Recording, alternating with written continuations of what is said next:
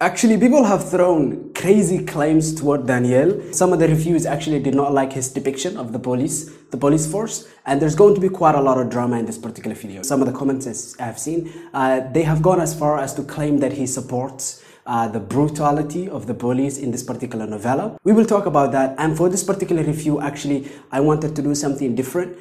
Basically, I will be examining what Daniel was trying to achieve with the novella, and then from there try to glean and examine how well he does what he tries to achieve. So many people review novels and books in a straightforward way. It's all about what they want, and no one really seeks to stop and examine what the author was trying to achieve. And that is what I'm trying to do with this particular video. Basically, I want to know what Daniel was trying to achieve with this novella, and I'm going to jump from there and examine and give it a final review, okay? Actually, I'm starting daily uploads, and I want to really expand this particular channel. What I do here are book reviews, and I analyze books. If you want me to analyze your favorite book, you can drop it down into the comments below. But basically, what I want to do is start daily uploads, and it really baffled me the last 3 days. I have gained more subscribers than I did in a year and a half, which is absolutely bonkers. I thank you all for that, and I'm going to start daily uploads. So if you want to stay tuned for that,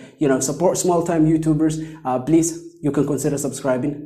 You're breathtaking. In my particular eye, you can include everything in the story, and it does not mean that you believe what you include in your story. An author must do what is required to tell the story. This particular opinion is where I actually want to approach this whole particular debate about whether, Daniel's depiction of the police force was good or bad. So many authors nowadays sugarcoat and avoid controversial topics in their novels. And this is really, to me, very sad, because I am one of those people who believes that the author must do whatever is required to tell the story.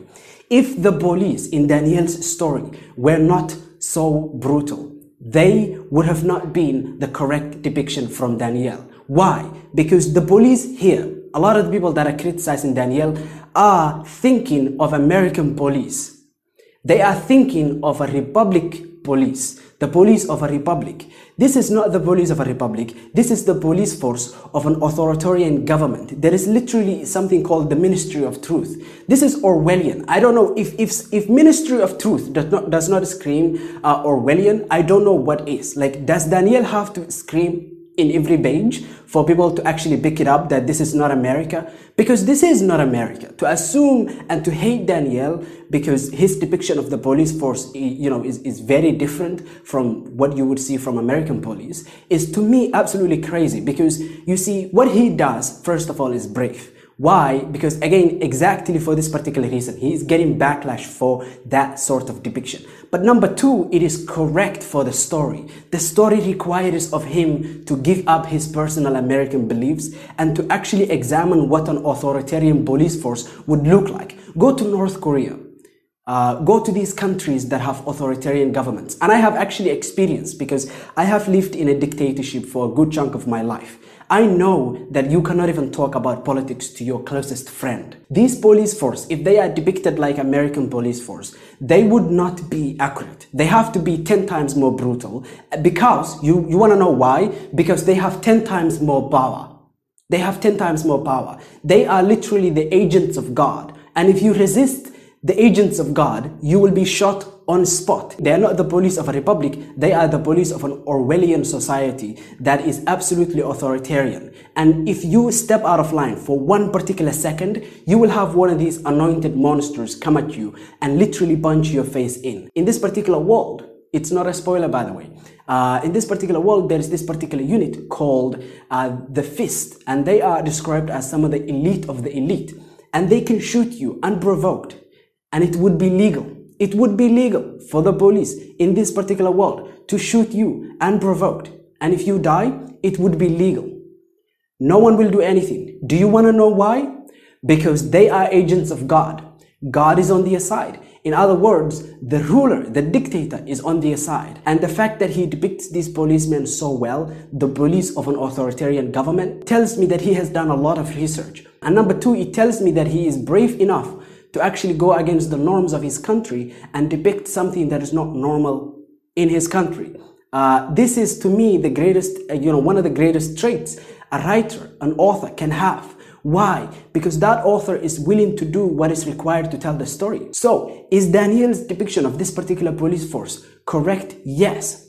Does he believe what they are doing? Does he support what they're doing? Absolutely no. In no point in this particular novella does Daniel portray the way that these police force are handling, and treating the civilians as positive. Every time it's a tragedy. The fact that I'm putting you in the shoes of people who are way overpowered, deified police officers. And that's the setting of Breach of Peace. You're following cops who have so much more authority than the cops in the real world have, and abuse it. A few comments I've seen from spinning off his review have talked about how, well, it's clear Daniel believes this. It's clear Daniel wants this to be a thing.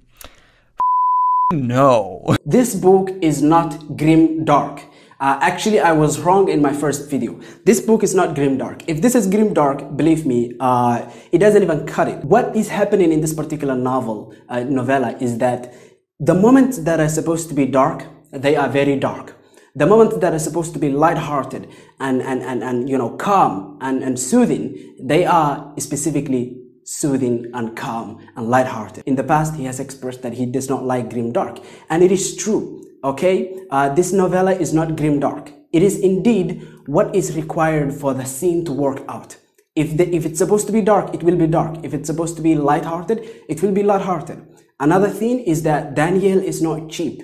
His plot, his story, his characters, they are, for instance, one of the greatest things that I hate in a lot of fantasy is that the protagonist is very special. The protagonist in this particular story is not Mary Sue. In fact, she has to work for every step of what she gets. She has to crawl every inch of the way. She's like Logan Nine Fingers. Nothing is handed to her. And then there's the worst aspect of this novella, right, which is the prose. The prose in this novella is actually not good. It is actually quite terrible. The prose in most of the times is very dry. It's like taking two rocks and just smashing them together. In fact, the way it feels to me right now is that the plot was written by a seasoned 40-year-old and the prose was written by a young amateur 20-year-old something writer. In fact, the prose is right up his age. You would expect to get such a prose. You would get such a prose from someone his age and someone of his experience, but the plot actually surprised me. I tried to scrutinize it and I could not find, major plot holes. I was very happy with how the characters all, came together to tell such a nice mystery. The greatest move Daniel made for this particular novella is the fact that it is mystery. This is really a very clever move because his world building is not that special. It is clean. That is what I will give it to him. It's not special, it is clean. And in fact, Joe Abercrombie does a way better job. But speaking of that, it is a clean world building. And if he presented it on a plate to the reader, specifically, like let's say if he presented it to me, I would have not been very interested. But he chose to make it mystery, which is one of the greatest moves, if not the greatest move Daniel did. Also, the new thing that I want to do for my book reviews is actually take into account what the author was trying to achieve. Take a look at this. When I set out for this, the first thing in my head was, I'd really love for the fantasy genre to take almost a back seat for the story. He achieves this particular task that he has set out for himself, which is to have minimal fantasy very, very well, remarkably well. In fact, so well, I noticed it in the first few sentences. And then, so I have this minimal fantasy idea, and then I wanted to bring in another genre to kind of add some flavor to the pot. But what I want to be doing is add in a lot of horror elements from the classic horror movies that really I'm in love with. And I say movies, not books, because I've read a few horror books. I've liked a few of them, but the ones that really inspire me and make a deep impact on how I view the horror genre have been movies like Alien, The Shining, really when suspense came to the forefront, that's when I enjoyed horror the most. And then the modern horror from Stephen King as well, with the psychological aspects. Danielle achieves this remarkably well because again, there is a mystery to it, but then at the same time, it's like Stephen King's psychological horror, and also it is paranormal. And the aesthetic and everything else, he captures it remarkably well. Even the pacing of this novella feels very fast, like the Alien movie, right? So I will give him 1 star for achieving what he set out to achieve so remarkably well. And then I will give him 1 star for 2 things, right? For the world building, which is half a star, but also another half a star for the mystery, because he combines these 2 things, and it's such a beautiful cocktail. And then I will give him another star for the plot. The plot feels like it was written by a seasoned 40-year-old. But then I will give him a final star for 2 things. Half a point because the prose, which is the language, is actually 1 star. The prose includes the dialogue. The dialogue in the novella is so good, but the prose is so bad. They are like the complete opposite. And so I will give him half a star for the dialogue, but he has to improve prose. The prose I'll give him 0 out of whatever. Moving on, I'll give him another half a star for actually the characters. The total star for characters is 1, but he gets half in my eyes because the characters in this particular novella, even though they had promise, they didn't go anywhere, and the plot took over the characters. The plot took over the characters. So at some point they felt like empty agents that are chasing the plot who didn't have any goals of their own. Actually, there's a new video that will come out in 2 days' time, which will be about the Way of Kings, which will analyze how Kaladin and in the Stormlight Archive, those characters have agency and they do their own thing outside of the main plot. In this particular novella, Danielle fails to do that miserably. His characters become agents for the plot, and they are basically empty shells for the plot to happen. Total, 4 out of 5 stars. I have enjoyed this novella so much.